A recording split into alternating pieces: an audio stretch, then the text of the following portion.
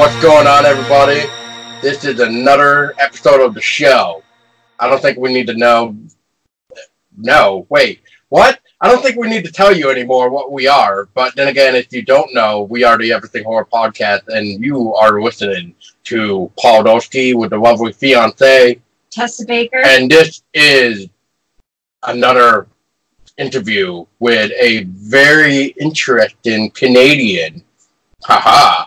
Interesting.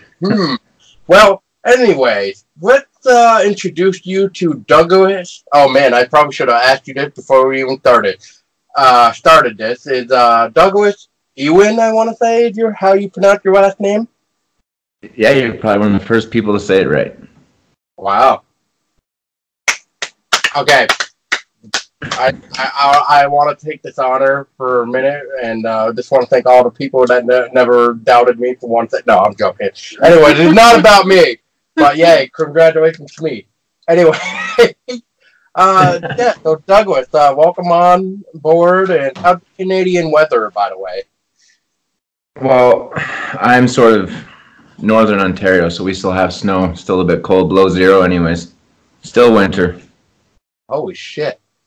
And I thought we were bad, but let's see. It is 72 degrees here with sunny, if you can believe it. It is gray and shitty and -5 Celsius. Oh, geez. Well, we had the gray. Brutal. We had the gray weather yesterday, that's for sure. We thought it was going to rain or something at one point. That's for sure. It rained yesterday, then it snowed today, and we're supposed to get one more snowfall. Before it's supposed to be. We get about 8 months of winter here. Holy shit. That's no fun. No, it's not. The summers are nice, but then you have to endure 8 months of shit, and then it's nice for 3 months, and then 1 month of odd, you don't know what it's going to do. Fair enough. Fair enough. So, anyway, we're on to talk about the film that I reviewed for you that you wrote and directed, if memory serves me right, even after refreshing. I'm still trying to remember. Too much shit going on to remember. But anyway, yes, you wrote and actually had a co-writer as well and directed this independent film, or short film, I should say, called Bi-Polaroid. And Correct.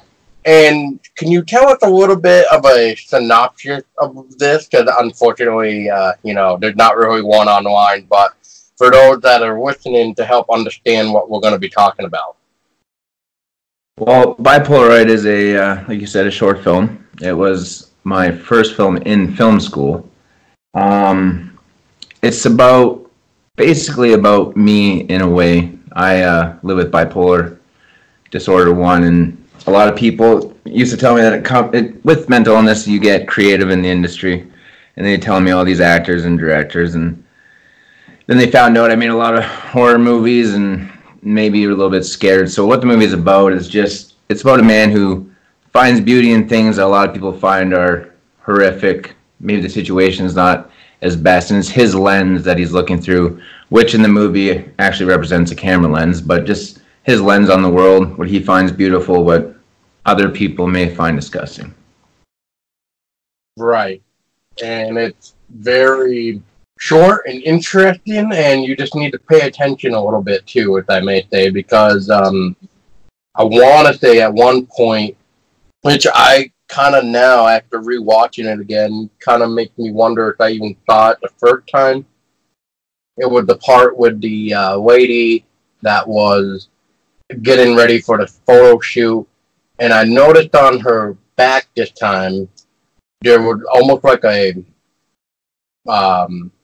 horse print or some type of weird marking, almost as if maybe a horse stepped on her or something happened to her, because she was just really looking at it. And then I don't know if I caught it the first time, but then when she's out in the photo shoot, and as you're saying, the guy is there looking at her being beautiful, and then as the lens is taking it, you start to get this dark vibe with the I'll say the darkness of seeing it through the lens perspective, I want to say, which is like, there's one part where I want to say it's the lady's hand on the ground, and you kind of see like a skeleton hand as well, which is like reaching out for her hand and some other creepy stuff, and then you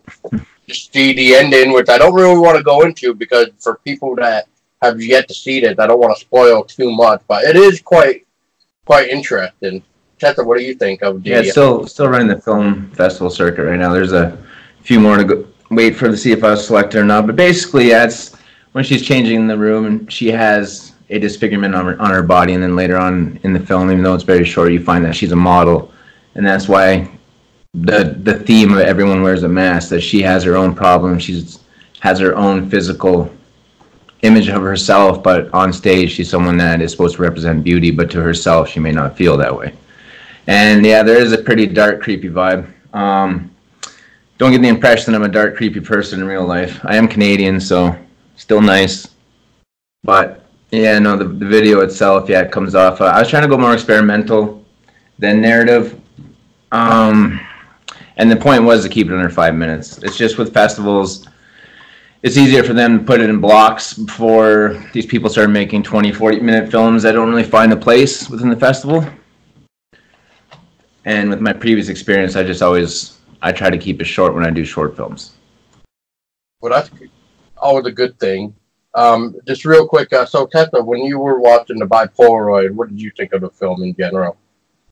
I actually thought it was very interesting. It was a very creative take on portraying the dark subject of bipolar.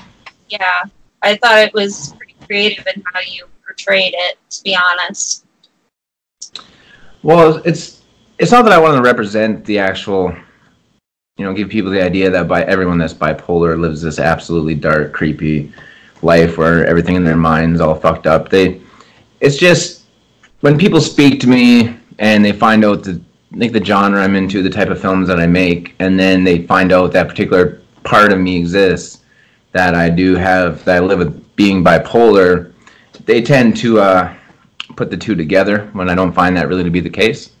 Well, you did mention we all wear different masks and stuff, and then especially at the end where the narrator says, like, I can't remember exactly how it's worded, but it's like, well, this is who I am, or this is me, or something like that, which is understandable. But then again, like, I don't think Tessa meant to say, like, it I didn't mean to say it like that. I'm. Oh, no. Trying to. I didn't take it like that. No, but for somebody that may be listening might, like, be like, I'm not saying anything to openly offend anybody on this subject. No, and I mean... welcome to 2019, where you have to welcome to 2019. Disclaimer at the end of everything. It's just, at the end of it, what it's pretty much saying is that I don't make these films because I'm bipolar. This is actually who I am. This is what I like. This is what I create, and this is the genre I chose to explore. Nice. Yeah. And I mean, I know a couple people in my lifetime that I definitely knew that had bipolar, and I mean, kind of like with the way your short film portrayed it, with the whole the medicine and shit. The narration mentioned like 3 things, and I forgot to write them down. The what was it? Sanity, depression, and something else, I think. Mm-hmm. Illness and disorder. Yeah, and at first when I was watching this film, I was just like, okay, we see, like, he's kind of already bloodied up and taking these pills to swallow right before he does the photo shoot. But then I kind of like the interesting twist at the end, and that's all I'm gonna say. And it was definitely an interesting twist. Oh yeah, it was a good little twist for the 4-minute and I believe 10-second video. But So Doug, if you don't mind me asking, when was like the first time you knew you learned that you had bipolar, and how did you deal with it? I was quite young. I was, I mean, so I was 15 in what, 2000. So about 98, it wasn't really a thing that they diagnosed correctly right away. So for the first little while, it was just issues with, maybe being too excited or ADHD or things of that nature. And then eventually I was diagnosed around 17, 18. And I mean, it was hard at first because you have to experiment with a lot of medication to get yourself balanced out. But it's not really anything to be scared of. A lot of people do live normal lives being bipolar. I know a lot of people actually have crippling bipolar. I mean, mania is not an easy thing to deal with, and now there's depression. So I'm not by any means making it sound like it's a breeze, but no, I have found I have a really good support system. My parents were always great. I never had it, like, when I was on my own at times, it was hard when I was getting older and living on my own. But no, growing up, my parents were always there for me and helping me and made sure they're always around, and they understood, and they kind of already knew that I was a different kind of person. And the biggest part was explaining to people there's a difference between being an asshole and being bipolar, because a lot of people, I'm sarcastic, I have kind of a dark sense of humor. And I would say things, and people would be like, "Oh, that's crazy." And I'd be like, "Well, I mean, that's not anything to do with my mental illness. I'm just really sometimes an asshole." So I'd have to explain that to people at first, because once people find that aspect about you, they tend to easily judge, or they think they know who you are right away. Yeah. So that was probably the hardest. But other than that, I mean, ups and downs. Yeah, I mean, it sounds like they were judging the book by its cover way too early, really. I didn't know if you heard me say that, but I mean, it's. I always find it fascinating with how once somebody knows that they have bipolar, and so many different people have different ways of what's the word I want to say, like, I guess cope with it. Like how to not make it so bad, and where it's under control and it's not always exploding, I guess I want to say. I mean, there's times where I even think I have like a small bipolar thing within me. A lot of people even thought I did, and I have yet to even know if I even do. But I mean, there's days where I don't know, it's just me being annoyed or what, but next thing I know, I'm like snapping at everybody, and then I'm right back to being normal, and it's just like, I don't know what this is all about, but maybe I'm just, I don't know, like I said, too annoyed with what's going on. But yeah, I'm not a particularly easy person to work with, so a lot of people try and tiptoe around that as well. Not that I get angry or snap, but I don't know, I expect a certain amount of creative perfection when I'm doing things where other people may not share the same view as me. I don't know. I don't find, like, living, like, just how your wife there was saying how you shouldn't want to offend anyone. That's the problem with me in 2019. It's being bipolar and being who I am, maybe not having the best filter. It's a little bit hard to live like that at times, but I get by. I seem to be the, not the outcast by no means, but I don't know. I have a different view on a lot of things than a lot of people.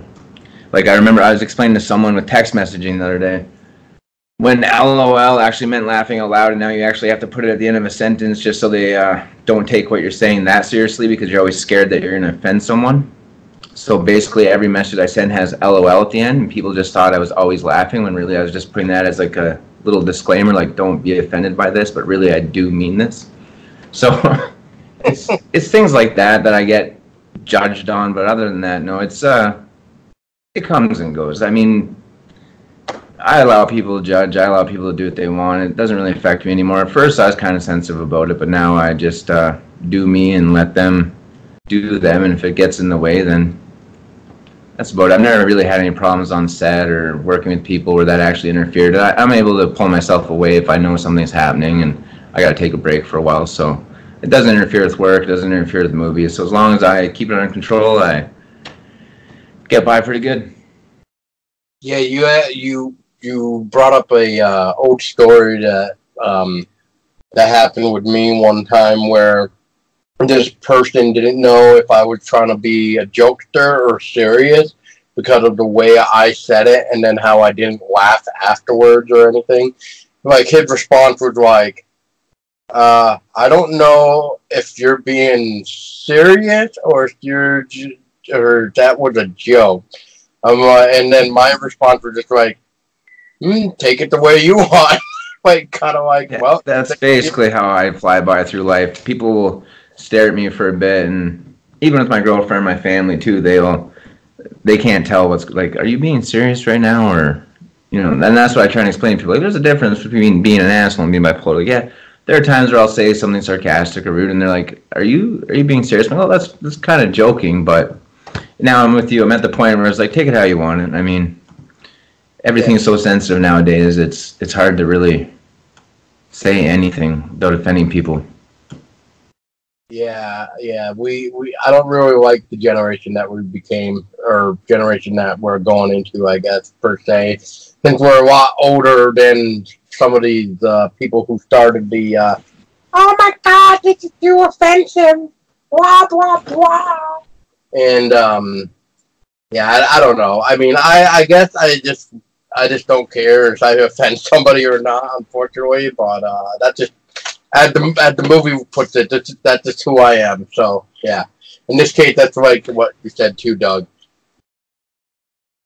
Yeah, I was having an interesting conversation with someone earlier that even as early as 5 years ago, you were able to touch on subjects like there was a lot of movies that revolved around sex and violence and like almost like Desire versus Terror, where a man and a woman, maybe he would be a little bit forceful, but maybe she'd be playful, and now it's not that I'm saying no means yes or anything like that, but that was a topic that was able to be said about 5 years ago in a lot of movies, and now it's just don't bring that up. And in a lot of my new films and a lot of stuff that I've been working on, it's kind of along the lines of the dark side of people. My next one actually wasn't really I would say a horror film. It was more of a nightmarish drama that's going to be released, and it's still a short film that I'm still editing. Actually, that's what I was mixing before I was doing this, and it is hard. It's really hard not to say the things that you want to say at the same time when you're trying to market yourself, especially on social media. And I don't know. Yeah, you're right. You just have to be yourself and go along. Try not to say anything too offensive, but at the same time, 2019, they're trying to find a villain, and they can't because every time they find one, they just end up destroying them and ruining their career. So I have no problem being that next person. I'd be right there with you. So how long did it take you and your co-writer to write your short film Bi-Polaroid? Well, Frank Wabi, he is a fellow film student. I'm a mature student, and it's actually an interesting story how I even started school. But he went to the Canadian Film Institute, and he went to, I believe, oh Christ, I don't remember. But he's I wrote the film. Now, unfortunately, being bipolar, as now I'm pretty calm, but when I get on with talking or I get into something that heats me up, I will tend to just continue to talk. So when I write like I talk. And at times when you're reading a script, it's supposed to be more direction, almost like technical, it's like a map to a movie.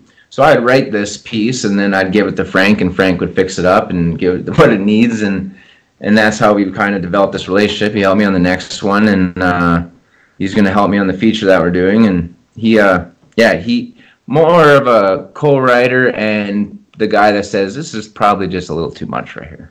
So let's tone this down a bit. But no, he keeps me in check. And I probably had that written months before I even started school, and I just touched up a bit. I tend to always be ready, so I always have something. And like I said, Frank fixes it up. He's a very talented writer, actually. So yeah, no, he actually is an buddy action comedy guy. So when he reads my stuff, he always like he'll read it, and then by the end he goes, and there's Doug.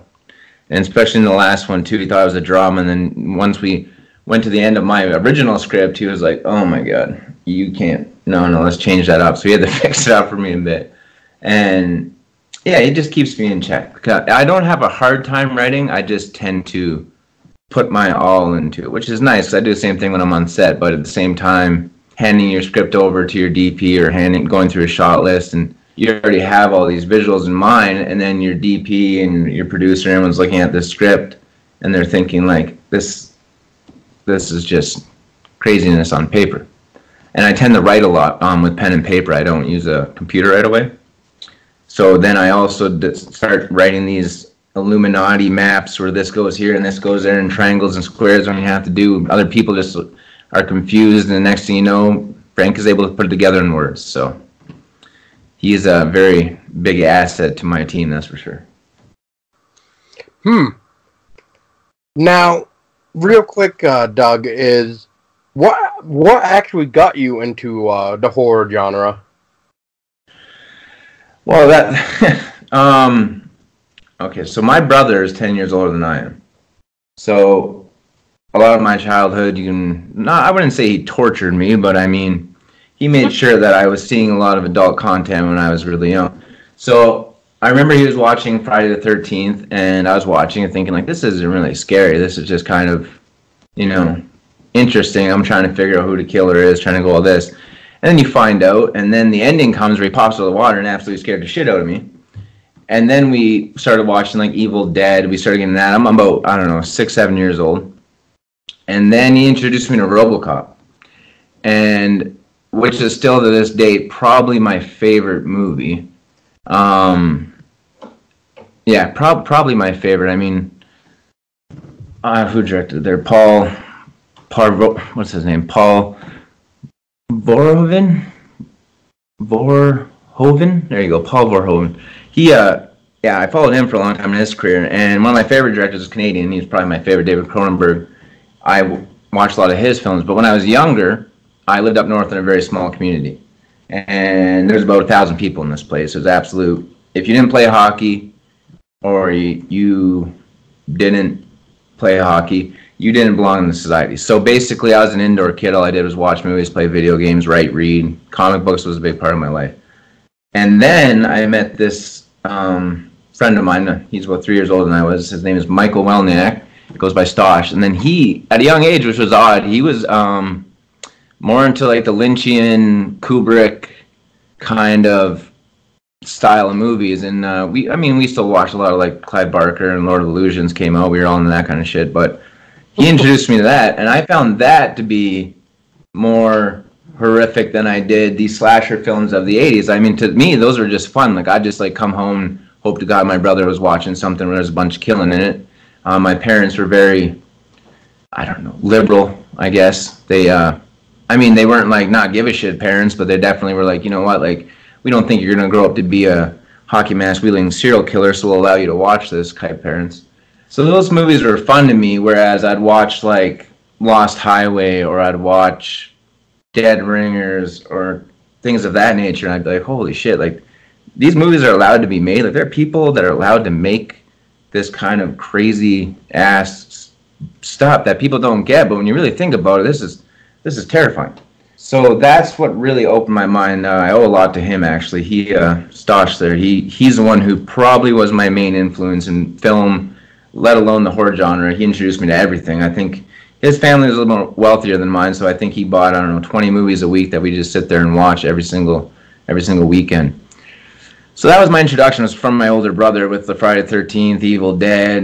And then when I moved to the city, I had a friend who was absolutely obsessed with Nightmare on Elm Street. And he actually had one of those 6-foot Freddy Krueger life-size, I don't want to say doll, but it was robotics. When you walk by it would say no running in the hallways, just like the movie.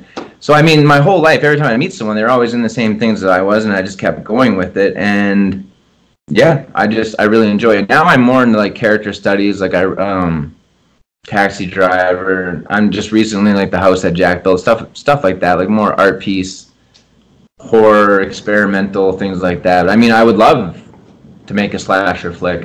I dream of doing that one day. I love making sure that someone dies in every one of my movies, or I don't have fun. That's a good way to look at it. Tessa actually had a really funny story when it comes to traumatizing a person. Traumatizing my little sister.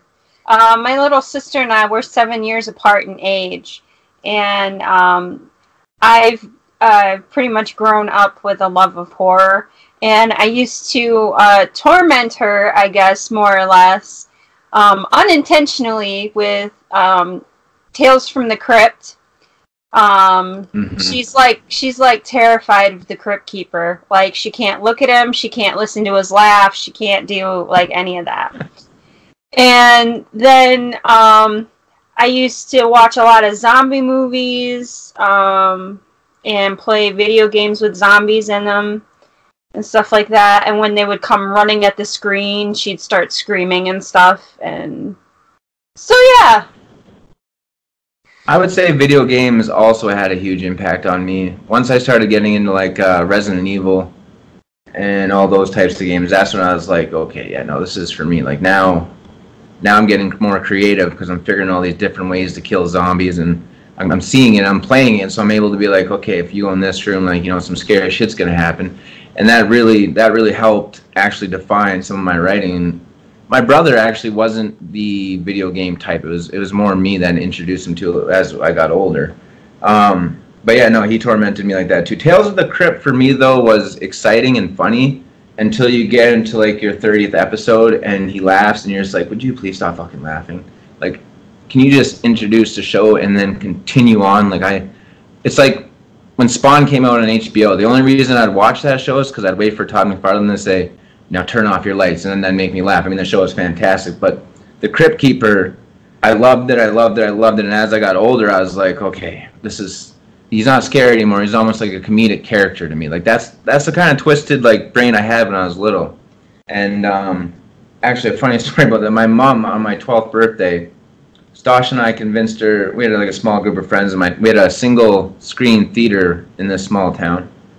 So my mom brought us to the theater to see Private Parts, that Howard Stern movie. You ever seen that? Yes. Yep. Yeah, so I'm 12 years old. We're sitting in the theater, and my mom's absolutely pissed off at this point because she says we tricked her, even though she sat there and watched the whole goddamn movie and then told me it was good at the end. And then we brought her to the video store, and she's like, okay, now you guys can rent a movie. So we rent to Natural Born Killers. And we're 12 years old. We all watched this movie. And to me, it was nothing. It was more of this was just a great film. I never really saw fear in films like that. I always saw, like, this is a really good outlet for, it's not a good outlet to be like, I want to go murder people. But, I mean, it's a good outlet to be like, you know, there's different sides of life. Not everything is rainbows and flowers. Sometimes, you know, there are some evil people out there. And I don't know, it never scared me. I don't consider myself an evil person, but, you know, sometimes you got to think like an evil person to write like I do. So it's not something I'm too scared of. My brother tried his best. I mean, he used to jump around corners and wear masks and shit like that. But I mean, that was more just, like I said, exciting to me. I was never really one of the cringe at anything that was scary. Right. Yeah, I mean, I'm trying to think. My first horror game that I can remember ever playing was Resident Evil 2. And then I just fell in love with the horror genre on video games. My introduction to horror movies was Bram Stoker's Dracula at the age of like 7 or 8 for me. And yeah, I mean, I've just been a big fan ever since. I tend to watch horror more than any other genre, but then again, I'm very picky on every genre anyway. I normally stick to horror, comedy, and maybe some action, but not a whole lot. Yeah, my girlfriend tends to stick to comedy, and actually what I do find horrifying about that is I have to hear a lot of Sandra Bullock quotes, which absolutely scared the shit out of me. But last night I showed her Tucker and Dale versus Evil, and how absolutely disgusting the violence is in that movie, but how funny it is at the same time. So I mean, I'm picky with movies too when it comes to certain genres, and I don't know. Sometimes I like to throw on Hobo with a Shotgun, or sometimes I like to watch, Halloween and have a good time. And then there's times where I really want to get right into that dark side where you show someone a film and after they're done watching it, they maybe not speak to you again or just look at you like you might have to speak to somebody if this is the kind of shit you're watching in your spare time. But I mean, this genre is not for everybody. Oh, no. But a lot of interesting films that will probably make people want to vomit or whatever is like the film from Unearthed Films, if you ever heard of them. They make some very disturbing, disgusting films. Well, go ahead. It's like the first time I saw Hostel when that came out. I was in the city, so I must have been about 16, 17. Maybe a little bit older. And I remember thinking, like, okay, now we're back to, like, getting into that torture, disgusting, actual physical gore that we didn't really get a lot in the 90s. The 90s were absolutely, the birth of, like, independent, like, Tarantino and Boyle and all them. And even though Boyle went on to make 20 Days Later, which I absolutely love. But then we got back into that stuff in the early 2000s, and I was like, hey, it's finally going back. And nowadays, like, you watch the Serbian film, and you watch it, and everyone's like, oh my god, this is absolutely terrible. And then there's a director's cut, and then there's an unrated cut, and there's an absolute nuts, completely wide open cut. And it's like these movies that we're just completely able to watch in 2005 nowadays are banned, or you can't find them, or you have to order special editions, or they're made by small independent companies, and it's just not in the vein like it used to be where big production houses or even mid-side, or they're like, how they would have like Searchlight, or they'd have a smaller sister or brother company. They would make these like terrifying gory films, and now you just find them really in the independent circuit. You can't really find them produced on like a mass scale, which is nice because the independent directors and stuff, they're ones that are really keeping it alive. So I can appreciate that. Yeah, I mean, I guess I forget how long ago it really was, but I know it's probably been like maybe 4 or 5 years, but we started to see that switch from physical media to digital stuff. And with the digital world now, we got, like, the streaming services, whether it be movies like Netflix or like Spotify for music or whatever.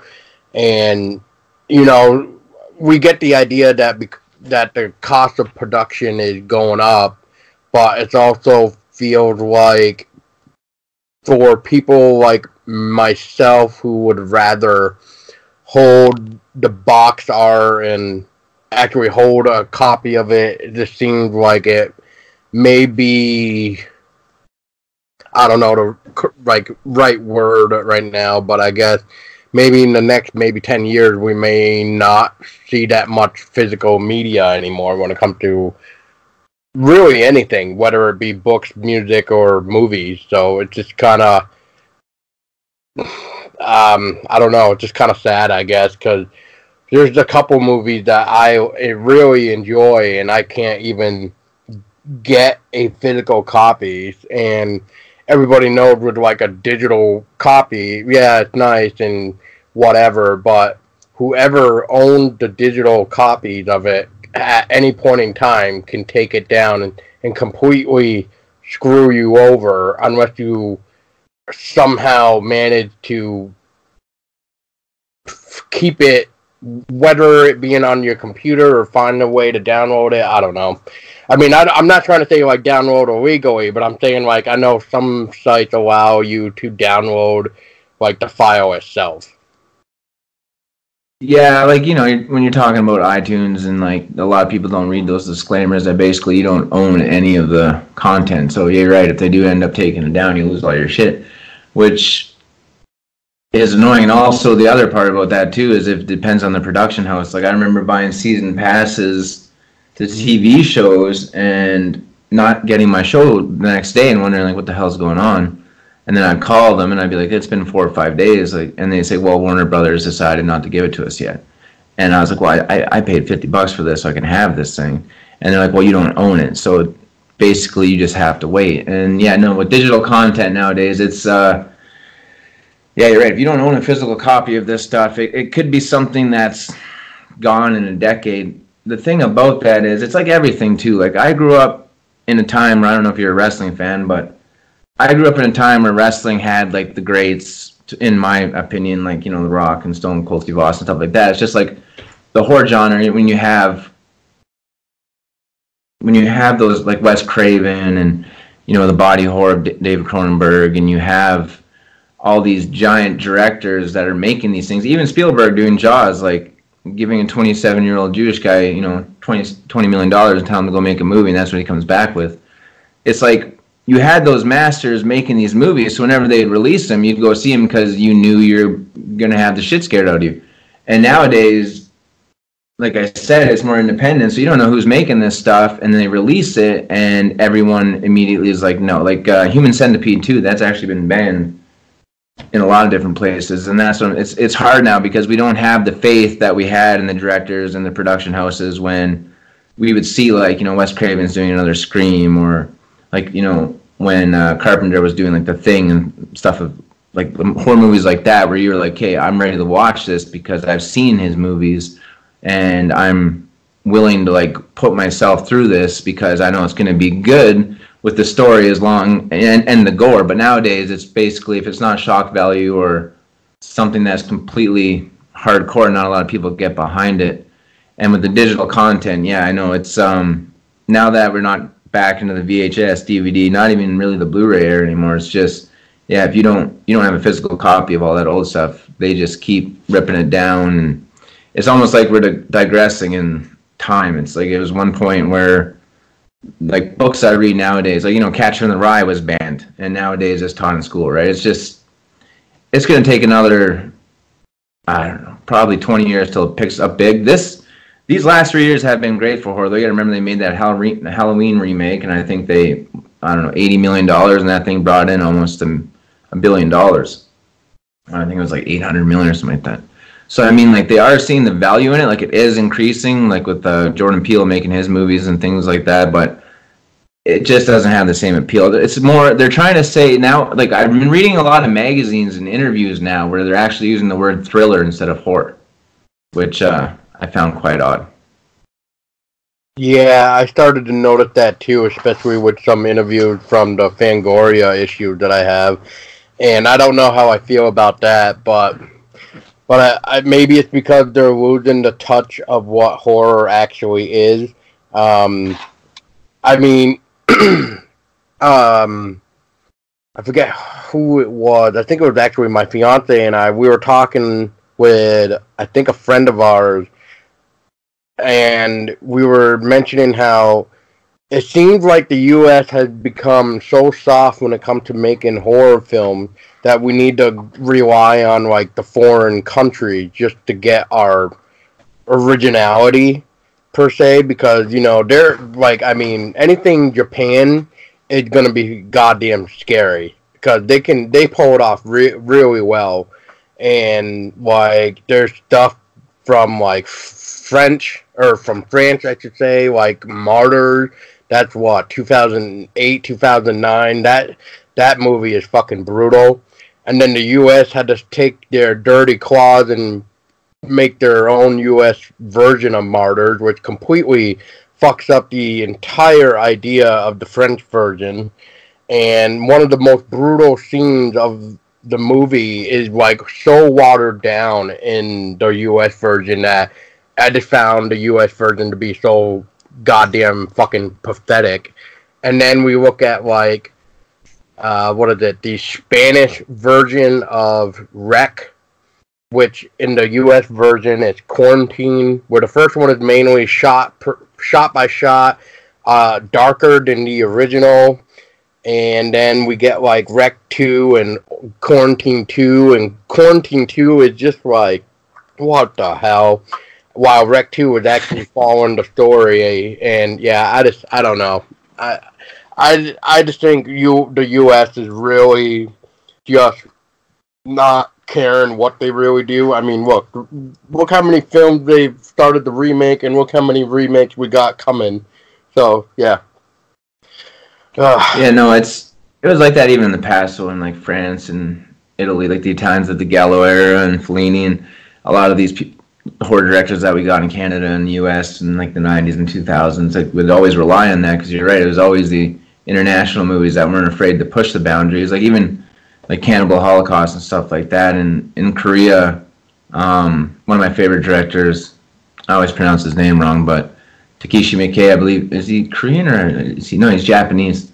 And I love Itchy the Killer, Audition, stuff like that. And you watch those films and you're just like, oh my, this would never fly. Like no American or Canadian would make this film. There's just no way. I had to order it from Japan for $90, and it came in a blood bag, and no stores would sell it. And then I found one little video store that would order it for me, and that's the only way I could get it. And yeah, North American films, the U.S. and Canada, well, Quebec's always fucked up in Canada, but we still have a little. You have to find an audience. It's like Terrifier. Have you seen that? Yeah, no, wait, no, not yet. No. Well, I mean, it's absolutely brutal. You've seen it? No, it's on our list of movies to watch. It's been recommended to us by Courtney Akbar. Yeah, it's on Netflix. It found an audience but I mean, there are some scenes in that even I was like, oh my god, I can't believe this got a quality check. Like I can't. I had to turn my head a few times. I was like, I can't. This is pretty. It deserves its title is suiting for the movie, that's for sure. And one of the festivals I got into is actually my hometown of London, Ontario, in Canada, down south.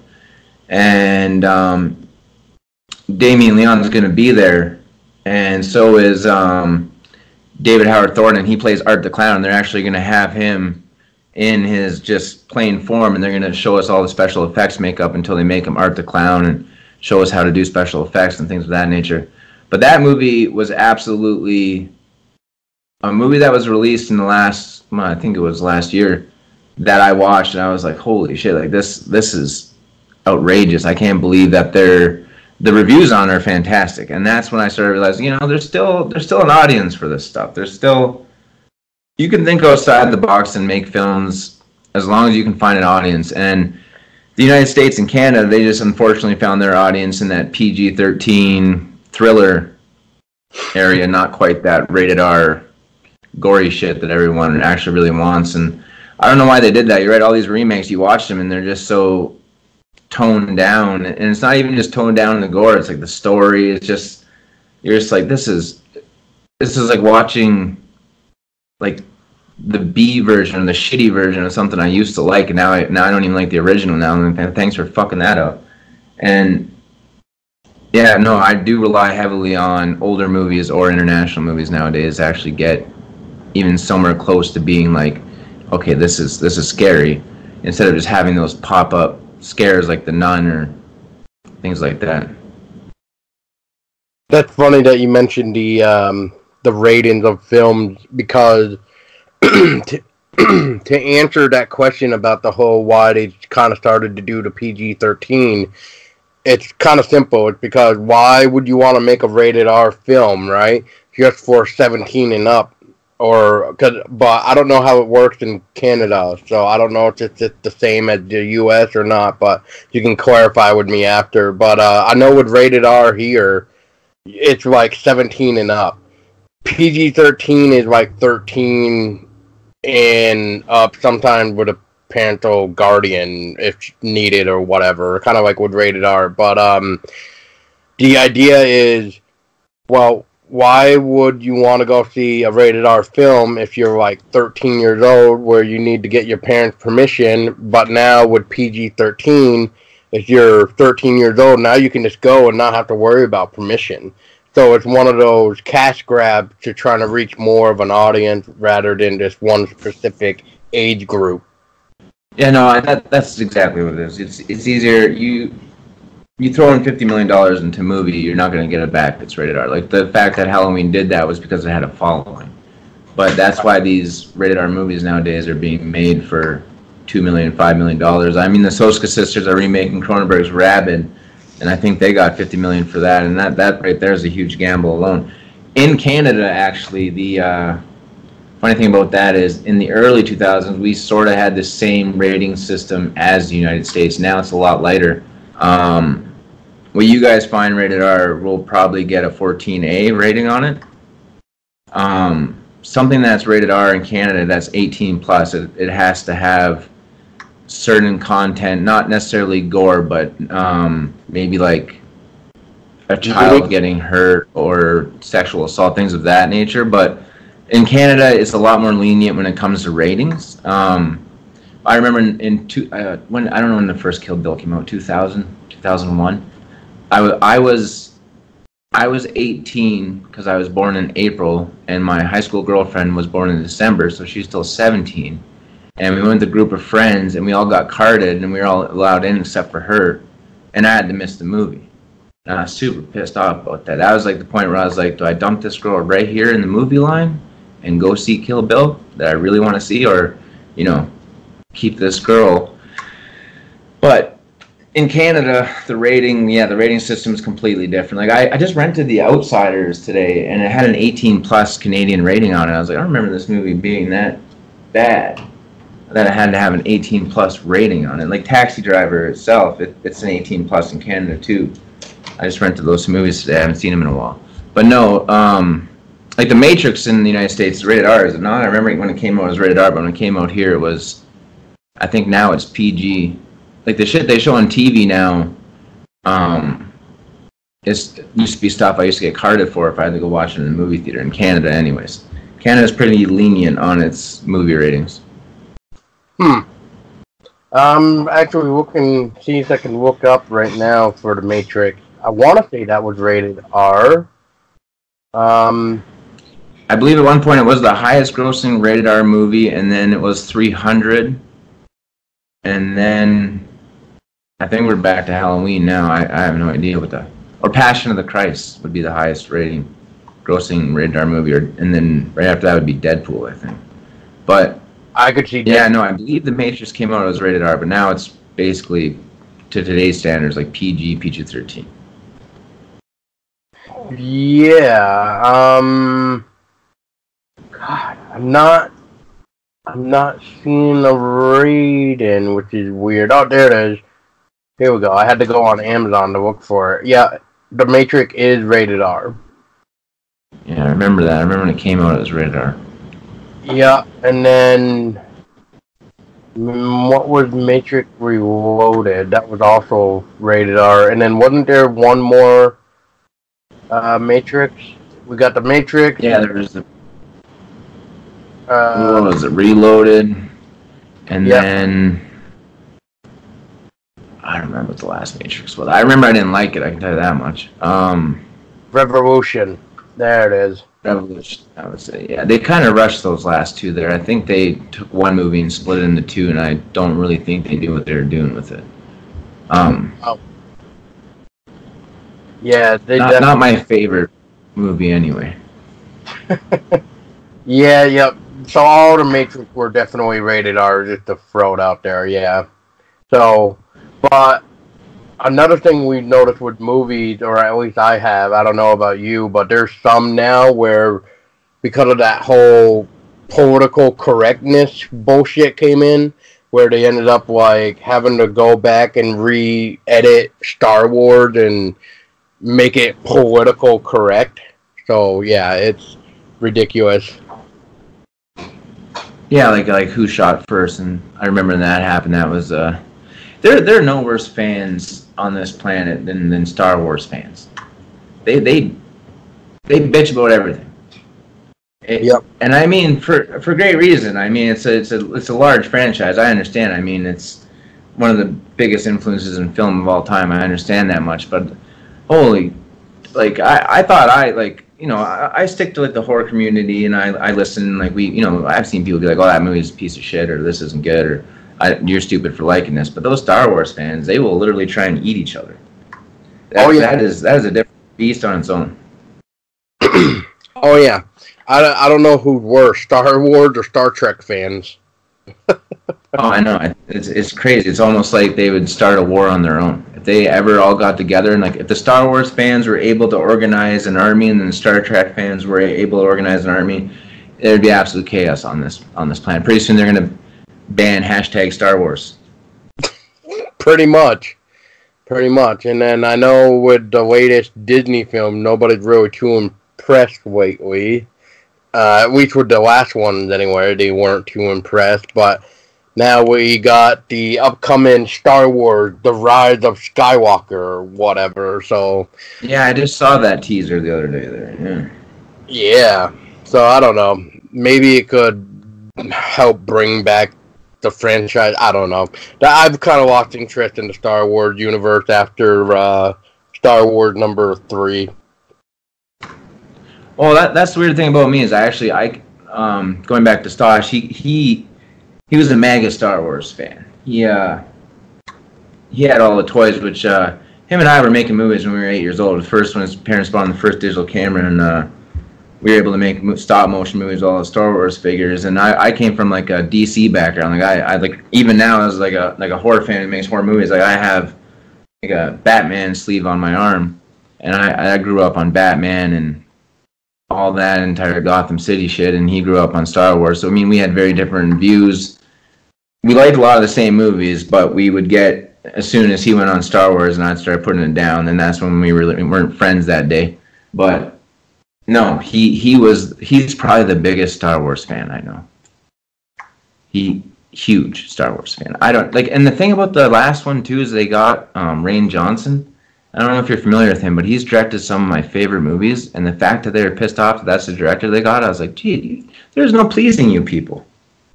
There's no pleasing Star Wars fans. No matter what you do, they get everything they want. It's like, no, not good enough. I should have wrote that movie. And it's like, who the hell are you to say something like that? It's like when you watch that new Halloween movie and people are like, oh, I didn't stay true to the original. It's like, well, I mean, that was like, Christ, 30 years ago. What do you mean didn't stay true? It's completely different movie now. Like those Marvel movies, when people complain that it wasn't the same story as the comic book. It's just, with theater movies now, it's just blockbusters. It's all action, and that's what sells. And pretty soon we're going to see the fall of huge Cineplex and giant theaters like that, where back in the day you were able to go to a theater and you watch The Exorcist or The Shining, and that would be the greatest movie you've seen that year. And nowadays, if it doesn't have Iron Man in it, no one's really paying to go see it, right? That's the hardest thing about being in the horror genre.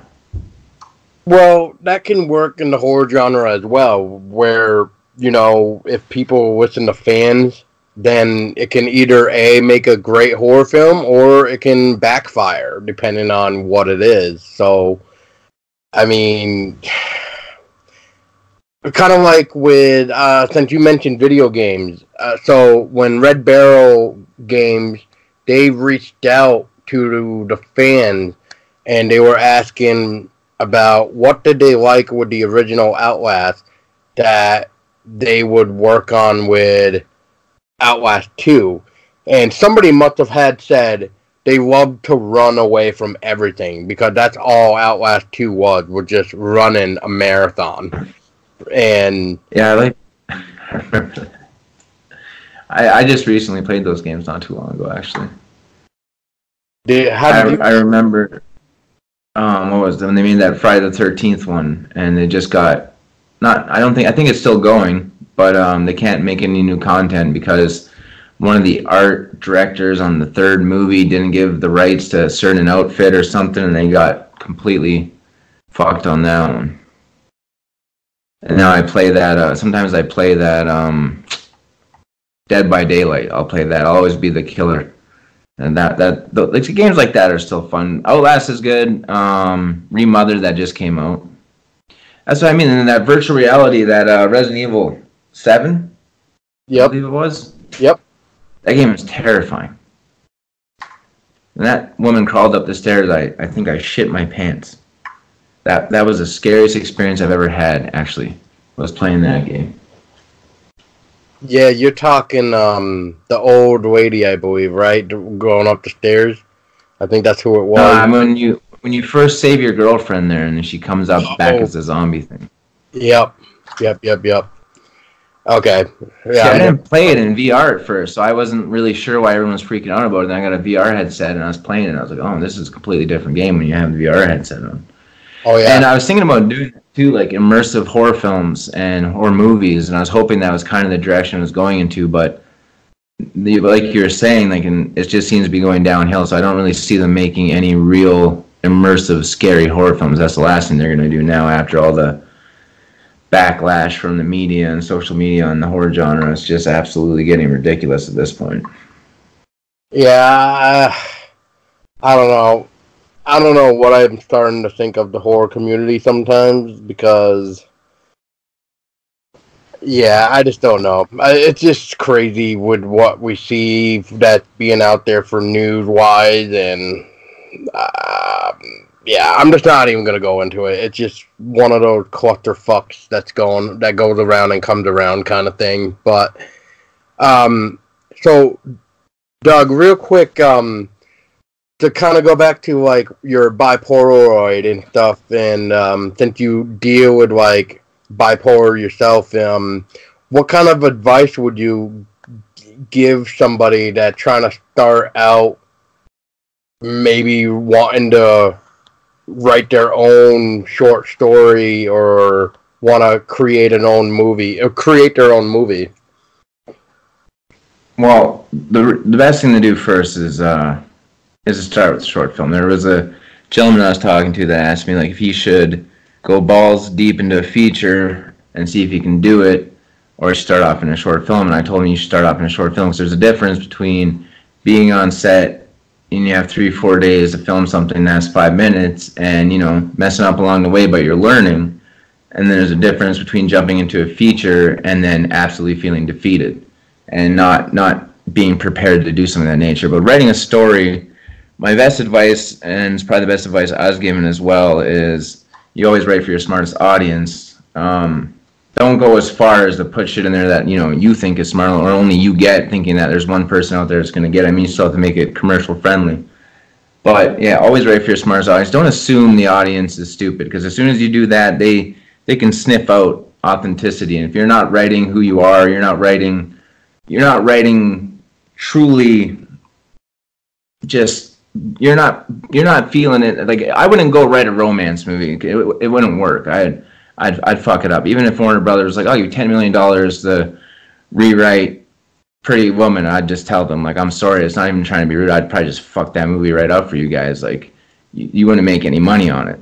So, like, the audience, they can sniff out when you're not being real. So I tell people, like, you know, when you're writing, you don't always have to write what you know. I don't find that to be the best advice. People always say, like, write what you know, write what you're familiar with. And, I mean, when you're starting off, it's good to do stuff like that. But when you get in that habit of just writing what you know, you just get in the habit of writing about yourself and writing about past experiences, and now you're writing more life than you are entertainment. So what I tell people is write for your smartest audience. Make sure that there is a piece of you in the story that you can relate to. Like, yeah, like in Bi-Polaroid, you know, there's parts of me where I'm trying to tell people, like, no, I'm not writing films like this because I'm, you know, mentally ill. I'm writing films like this because I chose to. This is who I am. This is what I write. But at the same time, am I killing people with the camera? No. It's like Lars von Trier. When I was listening to him talk about the house that Jack built, and there's a scene in that where Matt Dillon's character, Jack, kills a woman, and then he goes to leave the house, but he has to keep going back in because he keeps thinking that he left blood somewhere, and he keeps cleaning the same spot over and over again. And Lars von Trier said, "You have no idea how close that is to my real life." And everyone like kind of looked at him. He's like, "No, not killing people. Just like sometimes I'll be cleaning, and then I'll think to myself like, oh, I forgot that part, and I'll go back and clean it."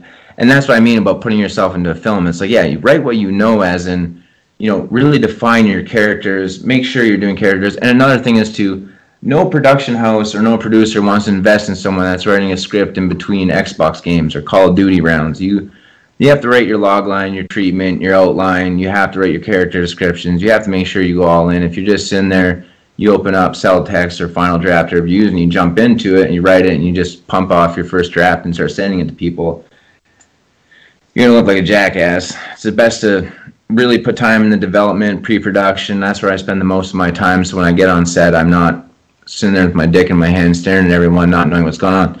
And it's not to say that you can't rewrite during production, but I mean, work hard. And I tell everyone, and I believe Muhammad Ali said the best, is every time you're not practicing or every time you're not training, someone else out there is. When you meet that person, they're going to beat you.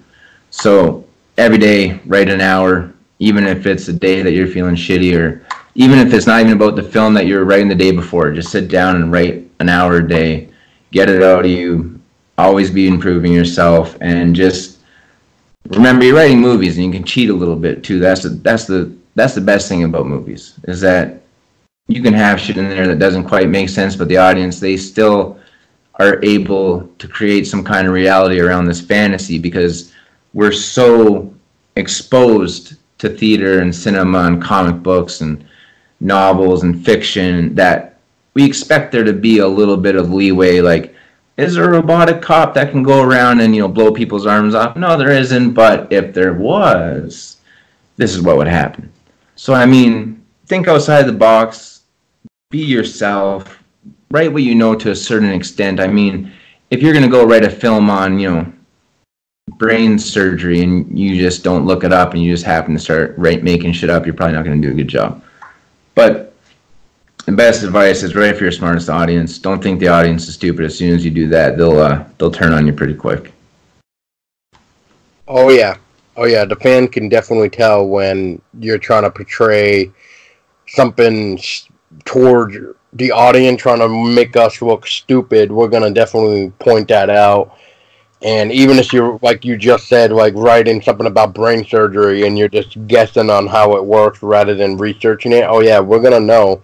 We're gonna know your screw ups and fuck ups and everything, and we'll ask you somehow try to make it believable. But then in that case, you gotta really make it believable to really hide the falseness, I guess, within the lines, I guess, would be the best way to put it. But yeah, I mean, I could go on about that, but yeah.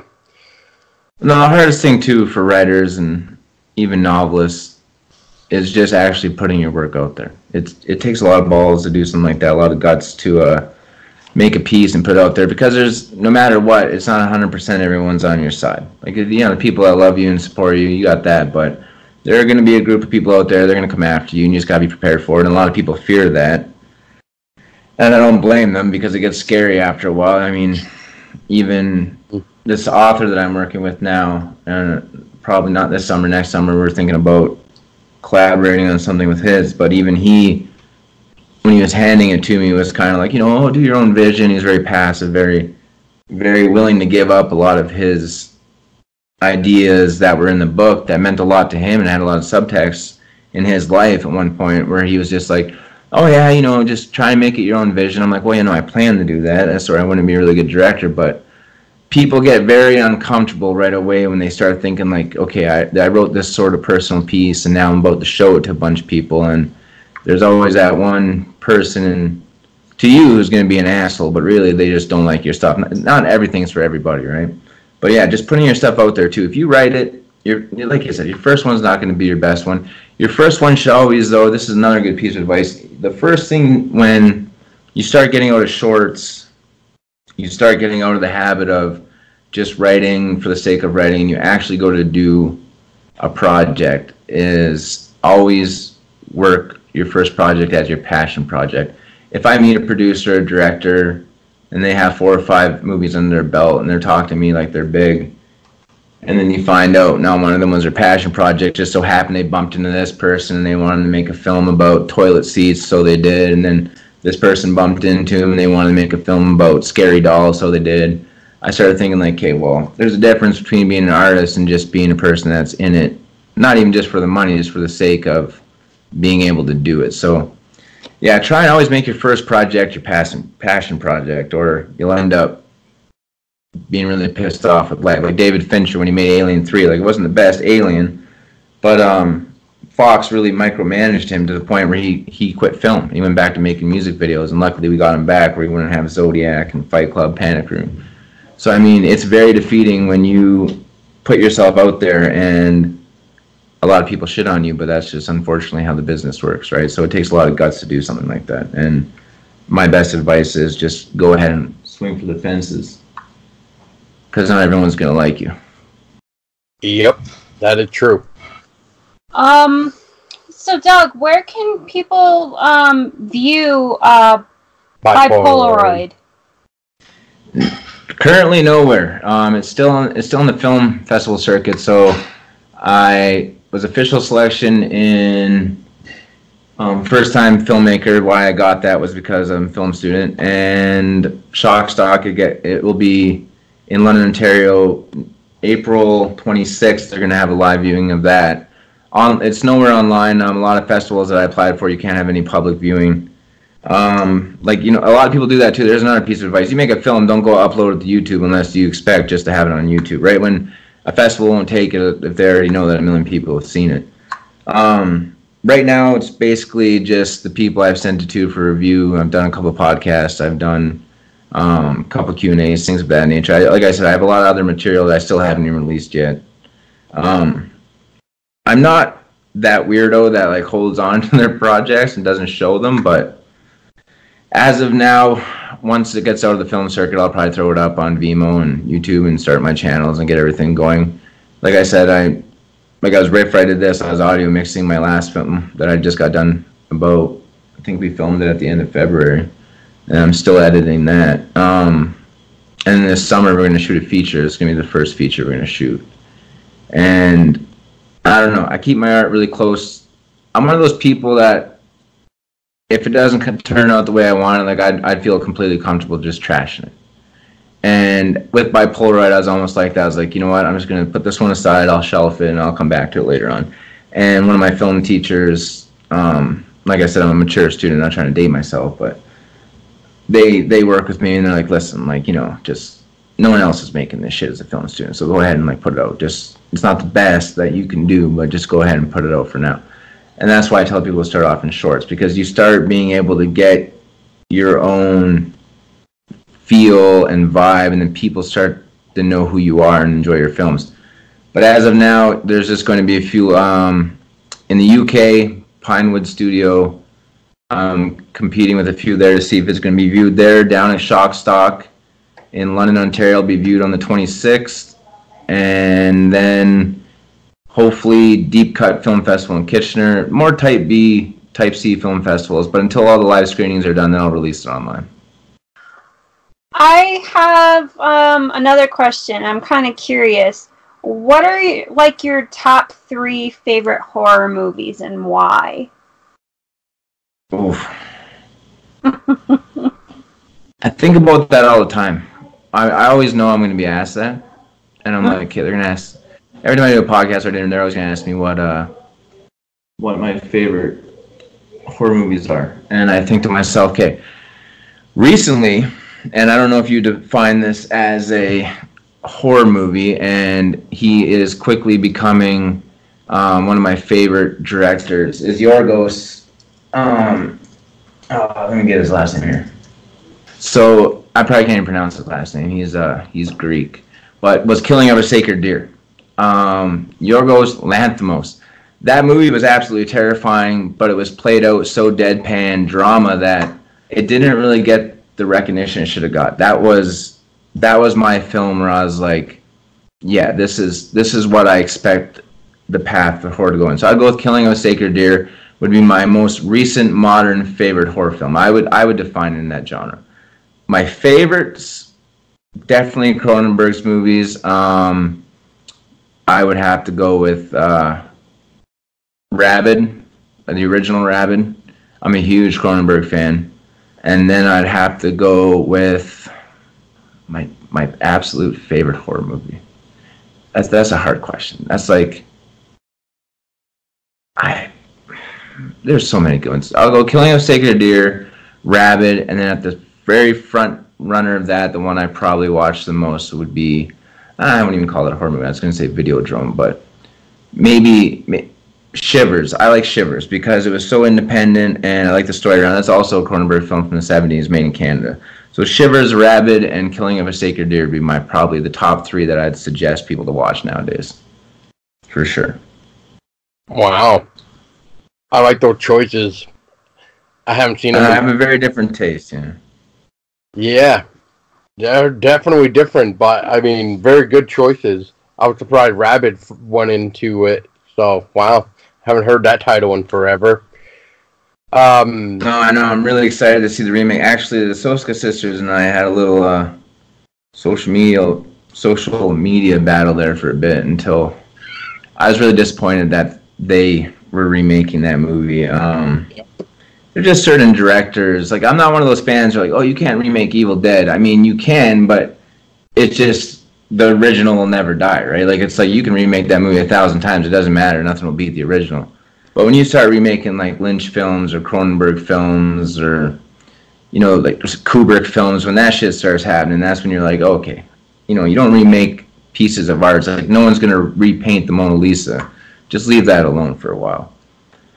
That's when it starts pissing me off. So, yeah, we exchanged words there for a bit, and they're Canadian as well. That's, and usually I'm a huge supporter of Canadian cinema, even though no one really gets anywhere with it, but I'm a huge supporter of Canadian cinema, and I was still really upset to hear that. And but yeah, Rabid's still probably one of my top favorites. I watch that a lot.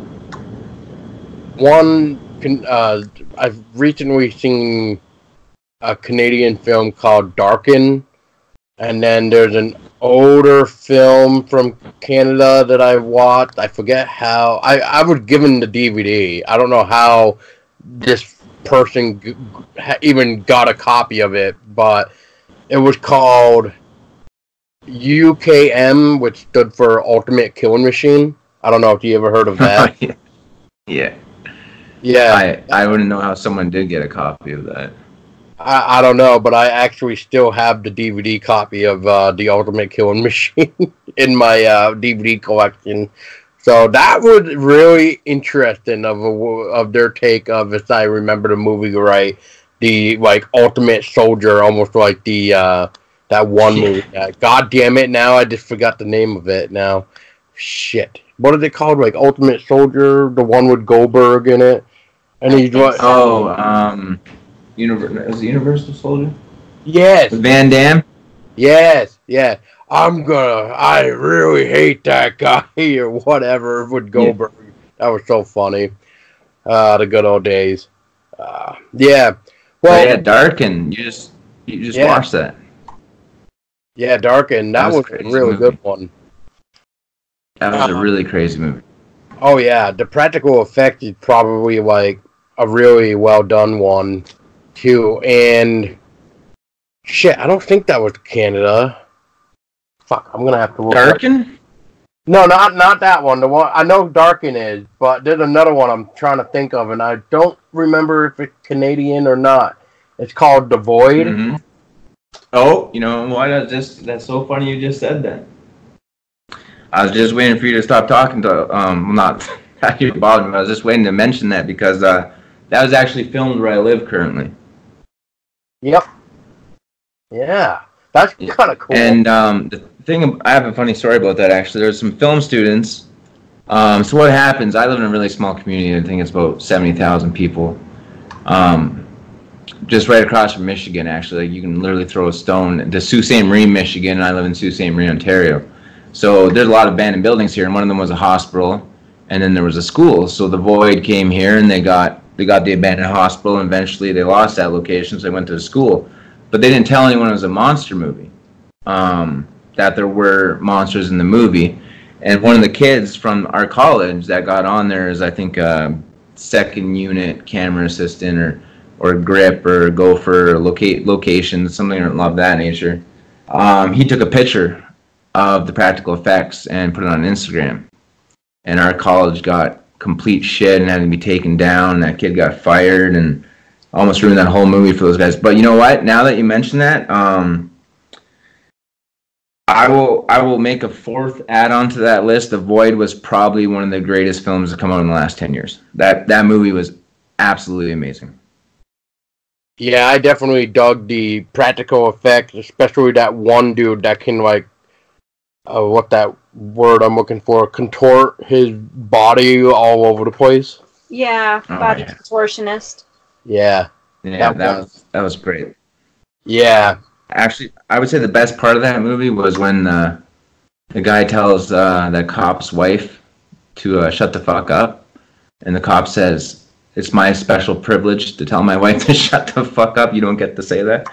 And I was just like, even during a crisis, that guy's like, "That's my special privilege." They're about to walk into a room and shoot monsters with a shotgun, and they still have time to lip each other off. It's writing like that the horror genre is really missing. That used to be good zingers back in the day. Yeah. Oh, man. There's a lot we could really say about The Void. But at first, when I first saw The Void, I didn't really care for it. But I think that's because I was part deaf. So at the time, I'm like, I got to use subtitles sometimes. And unfortunately, we didn't have the option to have subtitles. Now we do. So we even tried watching it with subtitles. And something about it for like the second time around, I just could not get into the story, even though I loved the music, the practical effects, and everything about it. But then I eventually just gave in and bought the Blu-ray because I was just like, even though I may seem to hate on it, I still like the movie because it's really well done. It really is. Have you seen Beyond the Gates? A long time ago. Yeah. Actually, yeah. Yeah, it's like The Void and Beyond the Gates. They really brought back that 80s neon horror type of vision that we haven't seen for a long time. So they really brought back the nostalgic feeling of watching a horror movie, like say Reanimator or From Beyond and stuff like that, or just like those 80 horror films that you're like that were kind of outside of the box. That's why they were good. The Void it's a confusing movie to get behind, and then you see the ending and you're kind of like, okay, this is open for a lot of interpretation. But even Beyond the Gates with the VHS games, I used to play those when I was a kid, right? So I mean, I really resonated with that film too. But they really had that color palette and those storylines, and yeah, no, those movies were good also because I think a lot of viewers may have not liked them, but they're like, this reminds me of a time where I actually used to enjoy movies. So yeah, that's why I like The Void. That's the practical effects alone were pretty incredible. Right.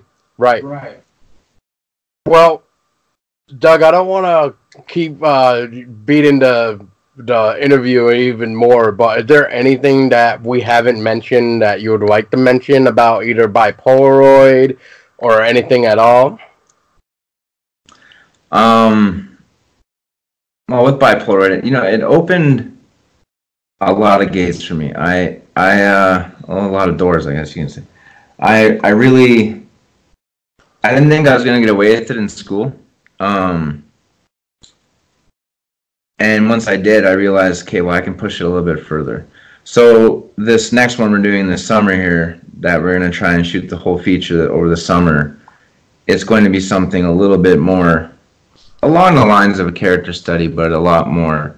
Now I know that I can get away with a little bit of, if you show it to them in the proper way, and I know the first time around it wasn't exactly how I wanted, but if you show the audience in a certain way something that they wouldn't want to see probably in real life, mind you, like, a murder or something like that, you can get away with a lot. So this taught me kind of how to dance around the fact that you can trick people into enjoying something that actually really isn't enjoying, that they actually don't fulfill any kind of happiness in their life. They're still like, even my mom was like, oh, that was really nice, and I was like, that's bullshit, but I'll take the compliment. Now that I know that I can do that, I can do it. Actually, the only reason I went to film school, I've been doing this for a while. I actually was in Sault Ste. Marie. I was supposed to be visiting this city. I'm pretty sure now I'm under the impression that it's purgatory, and I'm died somewhere else, and I've just been living in this city now for 3 years. I actually was walking to work. I worked the night shift, and I was hit by a truck. And I was down for a while, so I had to find something else to do. So I was like, you know what, I'll go to film school.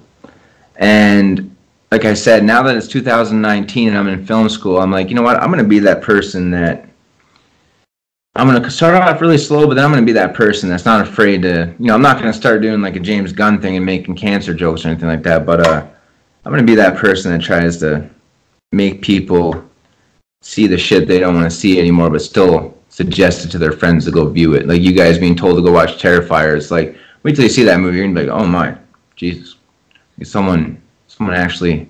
There's some scenes in that you haven't seen anything like that for 20 years. I'll tell you that much right now. And that's what I plan on doing. So I went really soft on the first one there, and now I'm starting to think like I'm getting the idea of how not to trick the audience, but to make them kind of on your side. Where I see where this guy's coming from.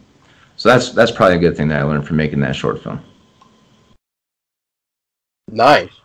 Yeah, I can't wait. And just for the reference, have you actually seen the original film that Art the Clown was originally in before Terrifier? All Hallows Eve? Yep. Yeah, really familiar with all those. It's like James Wan making, they call it what, Saw .5 when he did the short film there, The Head Trap. And that's another thing too. It's good to make short films because, like Bi-Polaroid, that was meant to be a short piece. That was never something that I wanted to develop any longer than it was. It was just a short message, pretty much. You know, there's a lot of people that were telling me like, "Oh no, you're fucked up because of this," and I was like, "You know what? Fuck you. I'm gonna prove it now." And then, but there are like films like that, like like Terrifier. You make this short piece that almost plays out like a scene, and you throw it out there, and once you get an audience behind it, then you start shopping it around. That's a really great way to break into features, just like Saw, Terrifier, and I know who else did that? Like Thunder Road recently just did that. That's a really good way to shop around too when you're writing a short film. So if you do have feature scripts that are kind of ridiculous and there's car explosions in them, or you're chopping off someone's head and you're sitting there $10 in your pocket, use that $10 to make a scene out of that movie, and go and shop around with that. Don't make it like a preview, make like a short out of it and then go use it to shop with. That's a good way of getting attention for yourself. Definitely. Nice. Now, once again, Doug, thank you for your time, and for people that want to keep up to date with you, where can people find you or learn more about either the Bi-Polaroid or anything that is coming out from you? Well, I'm on all the major social media. Facebook, I think it's at Director Douglas Ewen. And my Twitter's Douglas Ewen. My Instagram is Douglas A. Ewen. Everything's by my name. I tend to post a lot of my work and where you can find it, a lot of my own stuff, along with a lot of usually violent movie clips. Usually right now social media. I was starting up working with a production company. We had it going, but then I was getting more work as a director than I was actually wanting to produce movies. So yeah, just basically all the major social media. You'll find me around. My next film will be complete and start circulating around April 23rd. It's called The Faults of Certainty. More of a nightmarish drama, like I said. And then this summer, we're going to try and get production going on The Devil is Tired of Rushing Me, which hopefully gets completed. So, like I said, every week, I try and keep people up to date and just post and let them know what's happening. And that's really about it. Like I said, I'm one of those people that like when you go and look up Quentin Tarantino stuff, if you're not finding interviews and stuff like that, he's not really pumping out a lot of advertising and stuff. It's not that I don't like it. It's just like with the hashtag horror being banned from Instagram and stuff like that, really fucked a lot of people over too, right? So, I mean, I'm trying to use social media, but at the same time now it's just really a platform to let people follow me. So yeah, Facebook, Instagram, Twitter, you'll find me all over that. Awesome. Well, we'll definitely have to keep in touch, Doug, and looking forward to anything that really comes up from you too. And everybody that's listening, thank you so much for listening to this. Hopefully you learned a lot about Bi-Polaroid and learned a little bit more about Doug and everything else. And I mean, it's a pleasure to learn, and it's always hard to I guess it's always hard when you first trying to cope with bipolar until you understand how to control it. Just like Doug here, and he may not seem angry all the time, but deep down inside, he has a soul and a good heart, I believe. And I can't really say that 100%, but that's usually what I'm told. Yeah, people always say it's not like a tough guy act by no means. People always say like, yeah, you make all this scary stuff, but deep down, you're a big softie. Yeah, I mean, everybody. Don't tell people that. Well, I'll try. Just everybody, what I just said, just don't. You did not hear that. I am telling you now to erase. Plug your ears at the end of the podcast. Yeah, la. But until then, thank you guys so much for listening. I hope you enjoyed. And if you're looking forward for more of Douglas, we got links in the description of how to keep in touch. And as always, everybody, stay scary.